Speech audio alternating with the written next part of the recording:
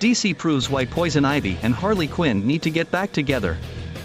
In the latest issue of Poison Ivy's solo series, it becomes clear that the breakup between Poison Ivy and Harley Quinn was a mistake, and that the two should get back together.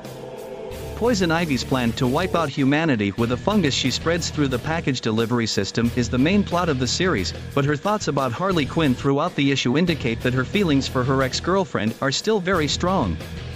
Ivy's encounter with a co-worker named Jesslyn only highlights how much she misses Harley, as even in the heat of the moment, Ivy can't stop thinking about her former lover. What's more, it seems that Harley still has feelings for Ivy as well.